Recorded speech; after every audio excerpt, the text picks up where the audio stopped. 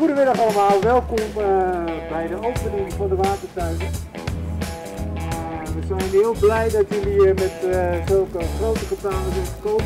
Mijn naam is Watertuinen, ik ben wethouder in de gemeente Heemskerk. En ik ga een beetje over technische infrastructuur, watergroen wegen. Naast me staat collega Salinjan. Die gaat over groen, die gaat over klimaatadaptatie. En dat zijn allemaal zaken waar we vandaag mee te maken hebben. Op dit moment praten we hier over de waterberging. Het mooie aan deze is dat die waterberging die is bijvoorbeeld met heel veel partners is hier aangelegd. En dus nu wil ik bij voorbaat al die partners die eraan hebben meegedaan, van ministeries, waterschappen, PWN, noem ze allemaal maar op. Al die partners wil ik bij deze heel erg hartelijk bedanken dat we op deze eerste manier een hele mooie waterberging hebben kunnen aanleggen. En de functie van die waterberging, dat hoef ik u niet te vertellen. Hè. In 2014 is in Heemskerk ook heel veel wateroverlast geweest. Er hebben heel veel huizen onder water gestaan. In het duin zijn heel veel tuinders hebben daar problemen mee gehad. En Heemskerk heeft heel veel behoefte aan extra waterberging. Dit is er één. Op dit moment valt het water. Hè. Het is een heel klein stroompje. Maar ik kan u verzekeren als er straks nog heel veel regen gaat vallen. En dan zult u zien dat het behoorlijke vormen kan aannemen. En dat zou ook zomaar kunnen zijn dat als er straks een hele warme zomer wordt, dat u heel erg moet gaan zoeken of u nog wel water kan vinden hier op deze plek. Maar één ding is natuurlijk wel zo straks. Op een gegeven moment gaat hier heel veel groeien. Komt heel veel biodiversiteit naar voren. Deze waterberging is ook eigenlijk een natuurbelevingsattractie. Daar kan je met z'n allen doorheen wandelen.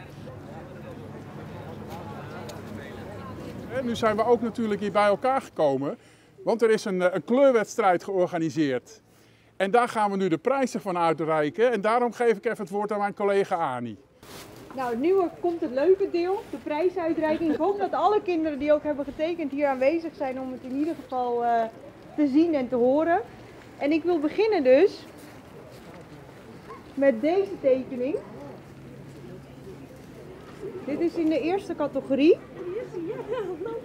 Ja, wie heeft hem gemaakt? Dat is Maud Nieste. Die heeft het echt hartstikke mooi getekend, hè? En je krijgt van ook even een cadeautje. Mooi, hè? Zullen we op de foto nog gaan? Kijk, dan kan je je cadeautje laten zien. Maar laat me zien, Maud. En je tekening zo. Ja. Hoe tof die is. In de volgende categorie is het deze tekening. Ik weet niet of die al herkend wordt. Maar dat is van Ella Born. We gaan eventjes over naar de volgende categorie. Dat is van Bente, 11 jaar. En die heeft dus in de categorie gewonnen van de oudste kinderen. Maar met deze tekening is nog wat anders aan de hand. Want wij gaan hier een bord plaatsen waarop deze tekening opgedrukt gaat worden. In het gebied. Yo.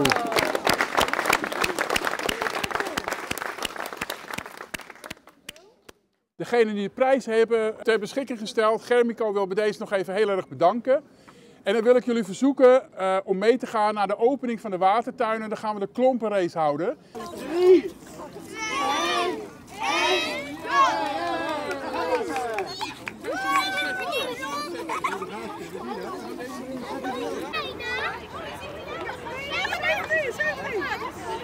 Christian, feestelijke opening van de Watertuinen. We hebben net naar de klompjesrace gekeken.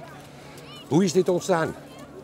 Nou, dit gaat eigenlijk wel een tijdje terug. We gaan terug naar 2014. Toen is een hele grote regenbui gevallen van 100 mm.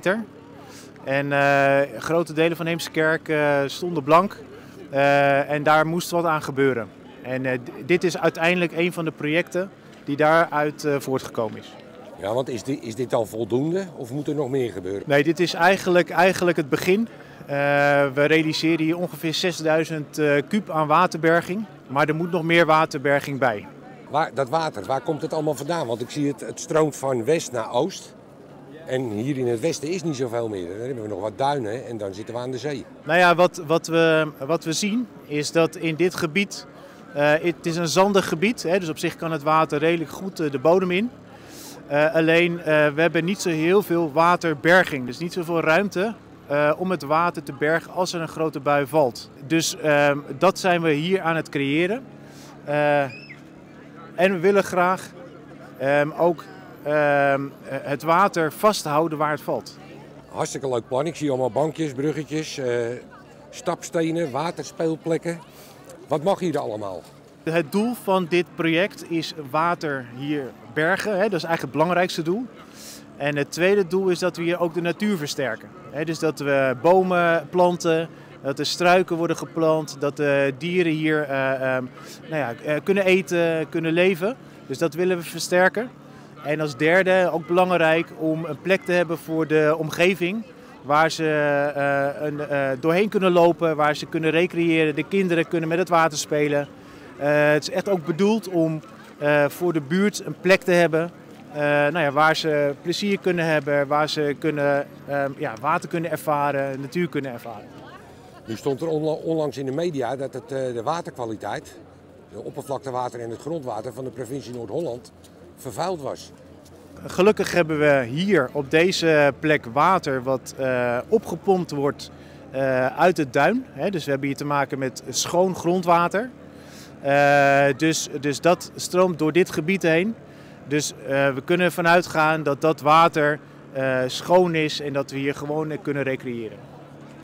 Oh, maar dat snap ik het niet, want net had je het over regenwater, opvang van regenwater. En nu wordt er grondwater erop gepompt.